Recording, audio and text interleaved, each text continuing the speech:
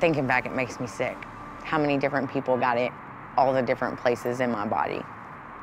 For years, Jessica was trafficked between spas all over the country. She says she was just one of hundreds of girls.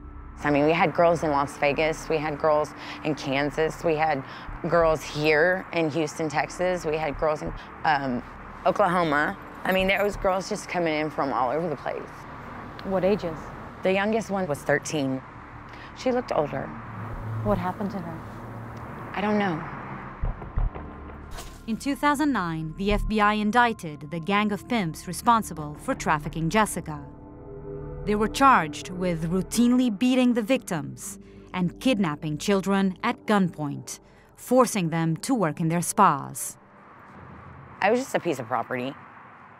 You know, that's why we got branded. That's why all the girls that were with particular guys got branded. What do you mean got branded? I have a panther on my back, and that was their little logo.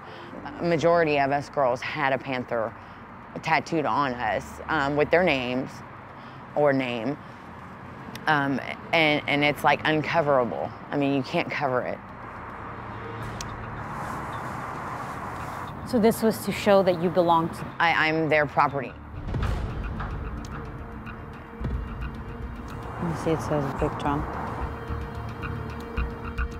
In 2013, 3 of the traffickers were sentenced to 8 years in prison.